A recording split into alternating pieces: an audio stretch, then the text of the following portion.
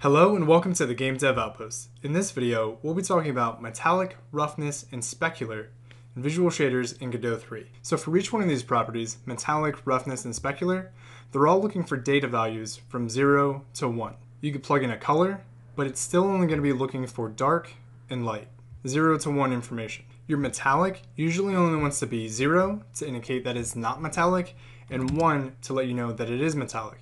If you're using ranges in between, that usually designates something like dirt or a little bit of age, but there really isn't a natural metallic property in between 0 and 1. Your roughness is going to be, is it smooth or isn't it smooth? Now the specular, with nothing plugged in, the default value is 0.5. Another thing to note is that adjusting the specular while your material is full metallic, it's not going to have any effect. Now, if it's not metallic, what you'll find is, as you increase the specular, you're going to be tightening the specular highlight, and you usually don't want to go above 1. Really, you normally want to leave this at 0.5, unless you're trying to do some sort of fine-tuning or something stylistic. Now, if this is metallic, and we have a color in the albedo, this is going to determine the specular highlight. This is going to be the only way that you'll affect the specular, and or the specular color.